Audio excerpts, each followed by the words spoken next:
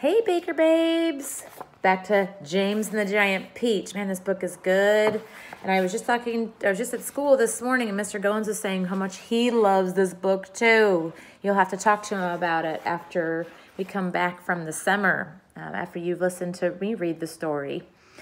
We're off, someone was shouting. We're off at last. James woke up with a jump and looked about him. The creatures were all out of their hammocks and moving excitedly around the room. Suddenly, the floor gave a great heave as though an earthquake were taking place. Here we go, shouted the old green grasshopper, hopping up and down with excitement. Hold on tight. What's happening? Cried James, leaping out of his hammock. What's going on? The ladybug, who was obviously a kind and gentle creature, came over and stood beside him. In case you don't know, she said, we are about to depart forever from the top of this ghastly hill that we've all been living on for so long. We're about to roll away inside of this great, big, beautiful peach to a land of what? Asked James. Never you mind, said the ladybug, but nothing could be worse than this desolate hilltop and those two repulsive aunts of yours. Hear, hear, they all shouted. Hear, hear. You may not have noticed it, said the ladybug went on, but the whole garden, even before it reaches the steep edge of the hill, happens to be on a steep slope. And therefore, the only thing that has been stopping this peach from rolling away right from the beginning is this thick stem attaching it to the tree. Break the stem, and off we go. Watch it, cried Miss Spider as the room gave another violent lurch. Here we go. Not quite, not quite. At this moment, continued the ladybug, our centipede, who has a pair of jaws as sharp as razors, is up there on top of the peach, nibbling away at that stem. In fact, he must be nearly through it, as you can tell from the way we're lurching about. Would you like me to take you under my wing so that you won't fall over when we start rolling? It's very kind of you, said James, but I think I'll be all right. Just then, the centipede stuck his grinning face through the hole in the ceiling and shouted, We've done it! We're off! We're off, the others cried. We're off! The journey begins, shouted the centipede. And who knows where it will end, muttered the earthworm. If you have anything to do with it, it can only mean trouble. Nonsense, said the ladybug. We are now about to visit the most marvelous places and see the most wonderful things. Isn't that so, centipede? There is no knowing what we shall see, cried the centipede. We may see a creature with 49 heads who lives in the desolate snow, and whenever he catches a cold, which he dreads, he has 49 noses to blow. We may see the venomous pink-spotted scrunch who can chew up a man with one bite. It likes to eat 5 of them roasted for lunch and 18 for its supper at night. There he is, popping his head in there. We may see a terrible dragon, and nobody knows that we won't see a unicorn there.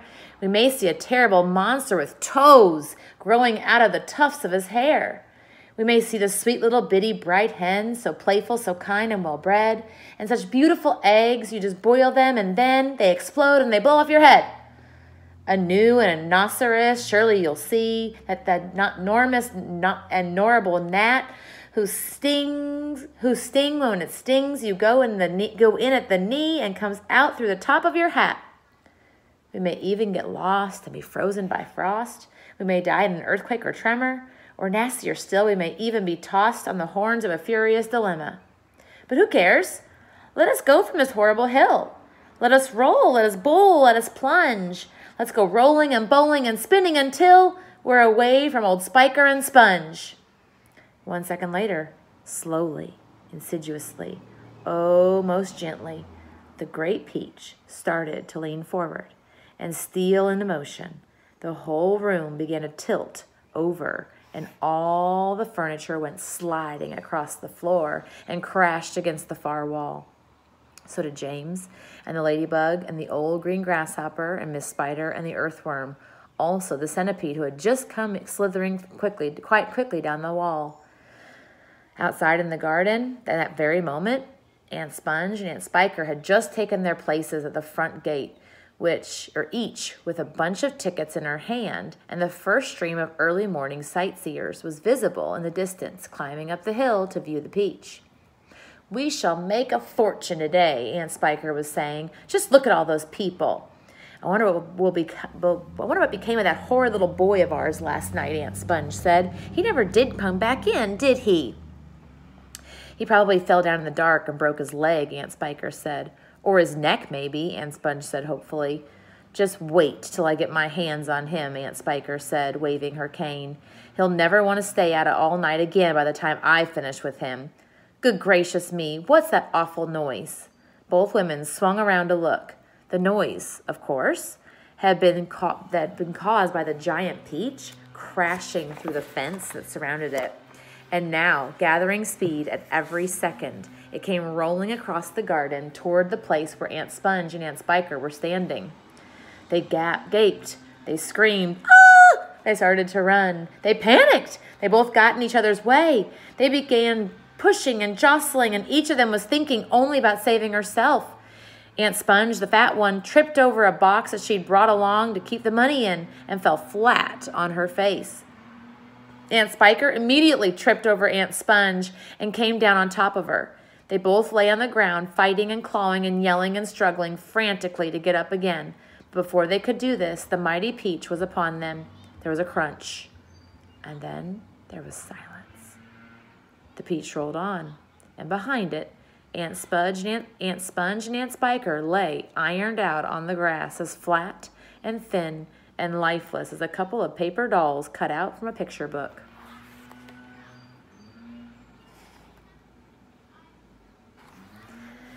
And now the peach had broken out of the garden and was over the edge of the hill, rolling and bouncing down the steep slope at a terrific pace.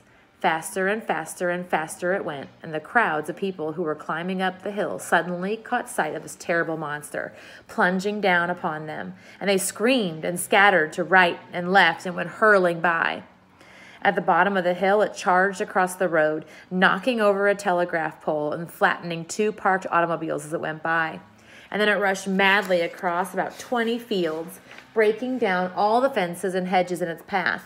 It went right through the middle of a herd of fine Jersey cows, and then through a flock of sheep, and then through a paddock full of horses, and then through a yard full of pigs. And soon the whole countryside was a seething mass of panic-stricken animals stampeding in all directions. The peach was still going at tremendous speed with no sign of slowing down, and about a mile farther on it came to a village. Down the main street of the village it rolled, with people leaping frantically out of its path right and left, and at the end of the street it went crashing right through the wall of an enormous building and out the other side, leaving 2 gaping holes in the brickwork. This building happened to be a famous factory where they made chocolate, and almost at once a great river of warm melted chocolate came pouring out of the holes in the factory wall. A minute later, this brown, sticky mess was flowing through every street in the village, oozing under the doors of houses and into people's shops and gardens. Children were wading in it up to their knees, and some were even trying to swim in it, and all of them were sucking it into their mouths in a great greedy gulps and shrieking with joy. But the peach rushed on across the countryside, on and on and on. I think I might do that with chocolate too, just on and on and on, leaving a trail of destruction in its wake. Cowsheds, stables, pigsties, barns, bungalows, hay racks, anything that got in its way went toppling over like a nine pin. An old man sitting quietly beside a stream had his fishing rod whisked out of his hands as it went dashing by, and a woman called Daisy Entwistle was standing so close to it as it passed that she had the skin taken off the tip of her long nose. Would it ever stop? Why should it? A round object will always keep on rolling as long as it is on a downhill slope, and in this case, the land sloped downhill all the way until it reached the ocean, the same ocean that James had begged his aunts to be allowed to visit the day before. Well, perhaps he was going to visit it now. The peach was rushing closer and closer to it every second, and closer also to the towering white cliffs that came first. These cliffs are the most famous in the whole of England, and they are thousands of feet tall. Below them, the sea is deep and cold and hungry. Many ships have been swallowed up and lost forever on this part of the coast, and all the men who were in them as well. The peach was now only 100 yards away from the cliff, now 50, now 20, now 10, 5, and when it reached the edge of the cliff, it seemed to leap up into the air, up into the sky, and hang there, suspended for a few seconds, still turning over and over in the air, and then it began to fall down, down, down, down, down, down. It hit the water with a colossal splash and sank like a stone. But a few seconds later, up it came again, and this time up it stayed, floating serenely upon the surface of the water. At this moment, the scene inside the peach itself was of indescribable chaos. James Henry Trotter was lying bruised and battered on the floor of the room amongst the tangled mass of centipede and earthworm and spider and ladybug and glowworm and old green grasshopper. In the whole history of the world, no travelers had ever had a more terrible journey than these unfortunate creatures. It had started out well with much laughing and shouting, and for the first few seconds as the peach had begun to roll slowly forward, nobody had minded being tumbled around a bit. But when it went bump and the centipede had shouted, "That was Aunt Sponge," and then bump again, and "That was Aunt Spiker," there had been a tremendous burst of cheering all around. But as soon as the peach rolled out of the garden and began to go down that steep hill, rushing and plunging and bounding madly downward, then the whole thing became a nightmare.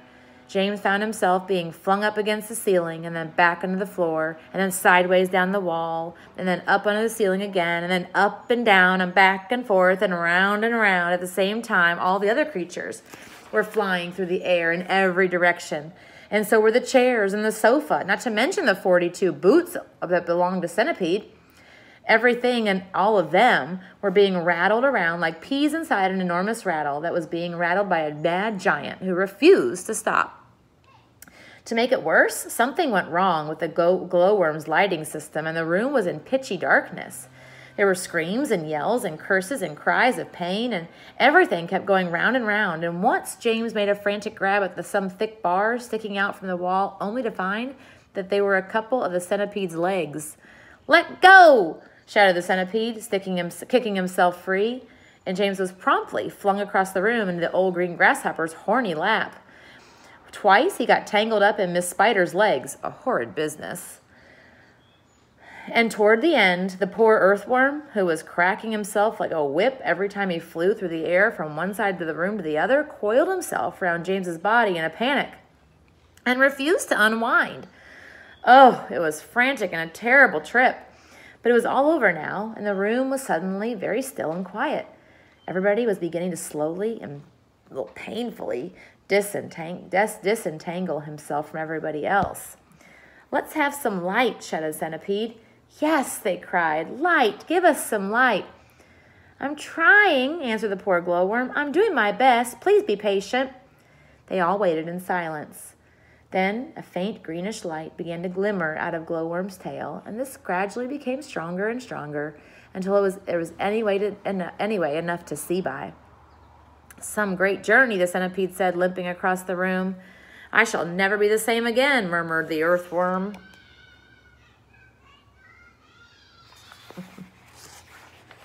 "Nor I," the ladybug said. "It's taken years off my life." "But, my dear friends," cried the old green grasshopper, trying to be cheerful, "we are there." "Where?" they asked. "Where? Where is there?" "I don't know," the old green grasshopper said, "but I'll bet it's somewhere good."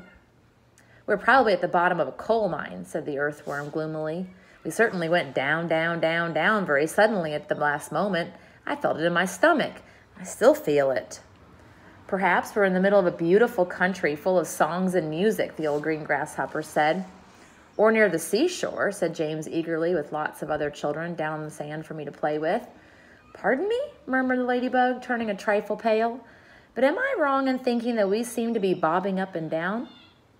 "Bobbing up and down," they cried. "What on earth do you mean?" "You're still giddy from the journey," the old green grasshopper told her. "You'll get over it in a minute. Is everybody ready to go upstairs now and take a look around?" "Yes, yes," they chorused. "Come on, let's go." "I refuse to show myself out of doors in my bare feet," the centipede said. "I have to get my boots on again first." Oh, for heaven's sake, let's not go through all that nonsense again, said Earthworm. Let's all lend the centipede a hand and get it over with, said the ladybug. Come on. So they did, all except Miss Spider, who had set about weaving a long rope ladder that would reach from the floor up to a hole in the ceiling. The old green grasshopper had wisely said that they must not risk going out of the side entrance when they don't know where they were, but must first of all go up to the top to the peach and have a look around. So, half an hour later, when the rope ladder had been finished and hung, and the 40-second boot had been laced neatly on a centipede's 42nd foot, they were all ready to go out. Amidst mounting excitement and shouts of, "Here we go, boys! The promised land! I can't wait to see it!" the whole company climbed up the ladder one by one and disappeared into a dark, soggy tunnel in the ceiling that went steeply, almost vertically, upward. What are they going to find in Chapter 18? I guess we'll find out tomorrow. Bye, guys.